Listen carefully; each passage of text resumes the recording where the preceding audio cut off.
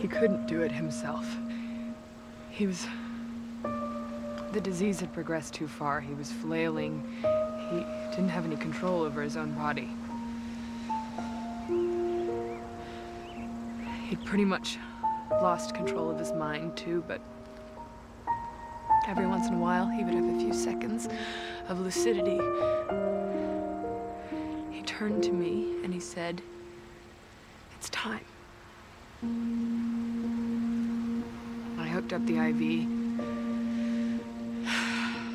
I used gloves. I knew they'd get me on the drugs, but they couldn't prove who pushed the plunger.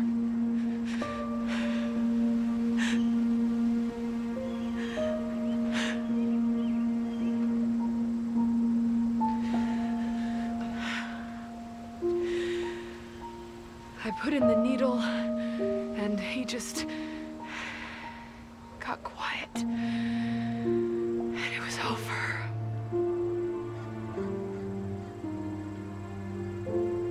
And I was alone.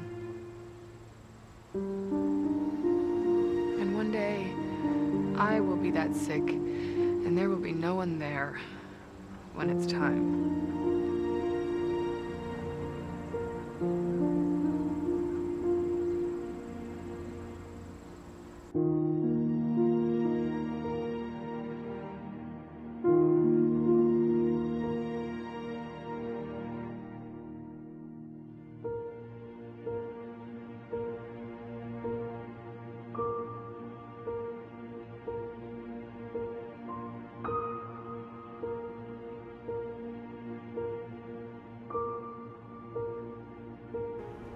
I'll kill you.